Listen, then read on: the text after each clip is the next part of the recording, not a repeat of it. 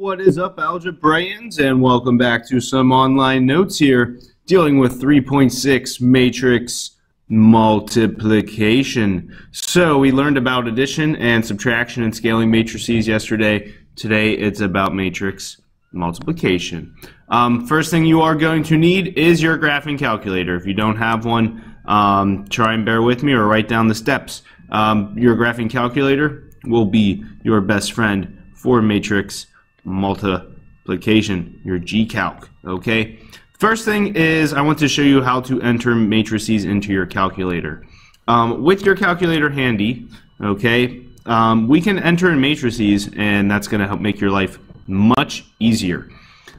First thing we want to do is, if you didn't already, clear out the RAM. I did that ahead of time. Now, to enter in matrix mode, you're going to hit second x-1, or you'll see it says matrix. And yours might look a little bit different, but you'll see these here. You have matrix names, those are just the different matrices. You have math, those are different operations. You want to go to edit.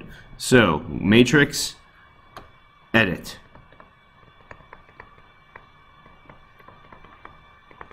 Once in edit mode, we can then enter in the different matrix depending on what labels we have.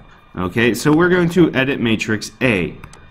So you might have something in there, you might not. That's okay if you do. Now, the first thing you need to do is say what dimensions you need. So remember, dimensions go rows by columns. Okay, square matrices are easy because this is a 2 by 2. Okay, so we type that in, 2, enter, and it makes this little matrix looking thing here. Okay, enter in your values, 1, 2, 3, 4, and we're good. Now the key thing is, once you're done editing, you want to leave the matrix. You have to do that by quitting the matrix, okay, which is second mode, and that'll bring you back to this window.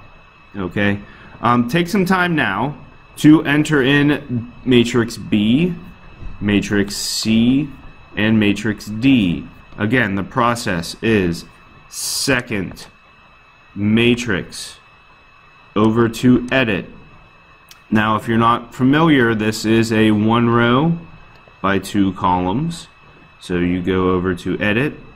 This time go down to matrix B, and I already have it in there. Okay, so I already have mine in there. I'll give you some time. This is a 2 by 3 matrix.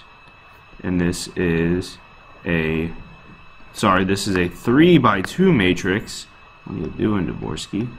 3 rows, 3 rows, and 2 columns. And this is a 2 by 3.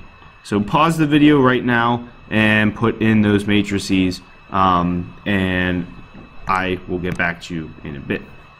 Okay, so hopefully you have those matrices entered in there. Afterwards, we are going to try and do some different things.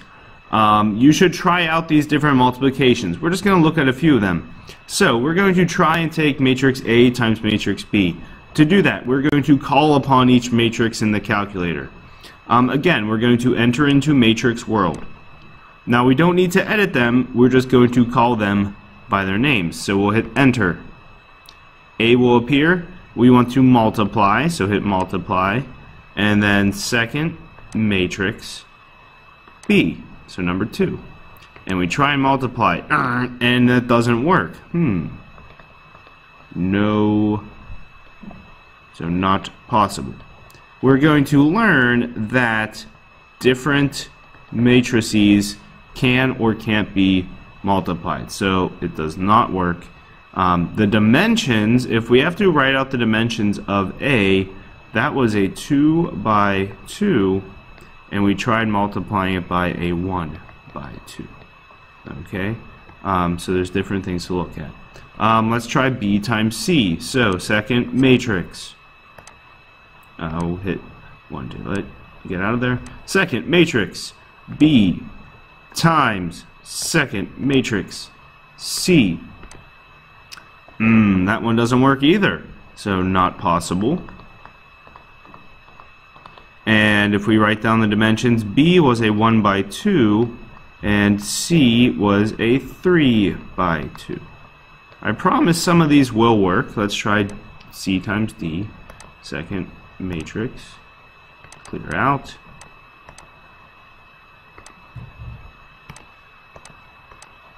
C times D. And boom, this one works. Now, I'm not concerned about writing everything down, but yes, it does work. And if we write those matrix dimensions down, we were taking a 3 by 2 matrix, which was C, and multiplying it by a 2 by 3 matrix.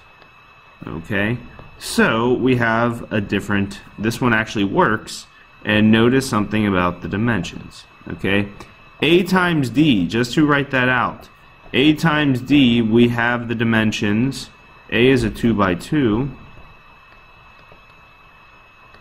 and D is a 2 by 3.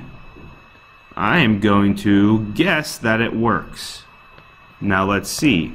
Second quit, so second matrix, A times second matrix D. What do you know? We are correct. Interesting. Okay, so here is the trick. The dimensions of the two matrices. How do they need to relate?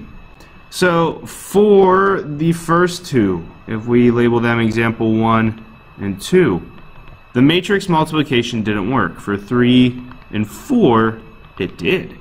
Okay? The key thing to notice is if you write out the dimensions,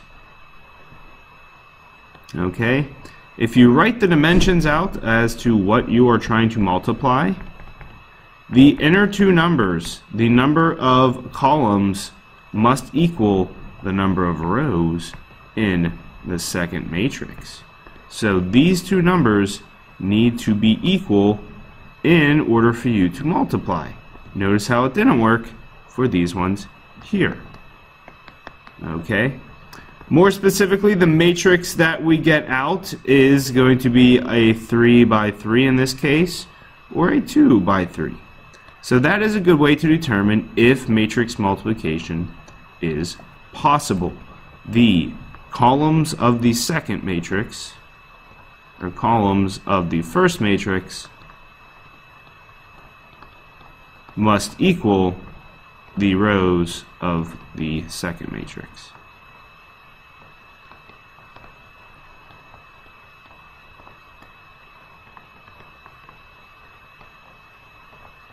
So write that down. For example, so if you have matrix, say, 1 times 4, you can multiply that by a 4 by 3. These two numbers work out, so it is possible. And the matrix that you would get out of it would be a 1 by 3. So you would get a 1 by 3 matrix as a result. Okay. Just really quickly, so we really don't even need to type these into the calculator. We can just determine by looking at them if it's possible to multiply.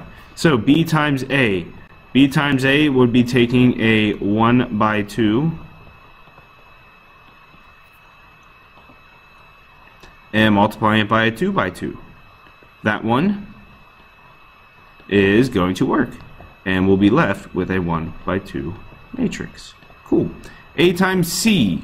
A times C. That's going to be a 2 by 2 times a 3 by 2.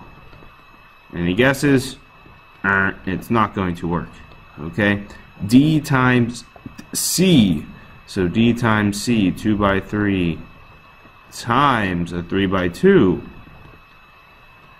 Hey, that one will work out, and we'll be left with a 2 by 2. Okay. So notice that C times D worked, and so this one, matrix multiplication, is actually not commutative. So just something to be aware of. And D times A would be a 2 by 3